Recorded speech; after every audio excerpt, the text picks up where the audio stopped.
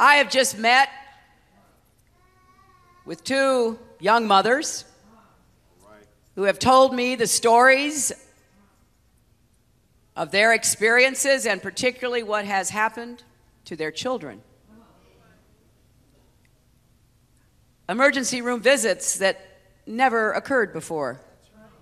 Behavioral problems in school that had never been a problem before.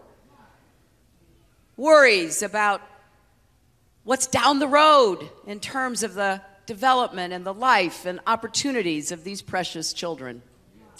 But I want you to know that this has to be a national priority, not just for today or tomorrow. Clean water is not optional, my friends. It is not a luxury. I said weeks ago, if what had been happening in Flint had happened in Grosse Pointe or Bloomfield Hills, I think we all know we would have had a solution yesterday.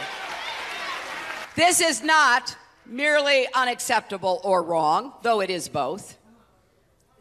What happened in Flint is immoral. The children of Flint are just as precious as the children of any other part of America.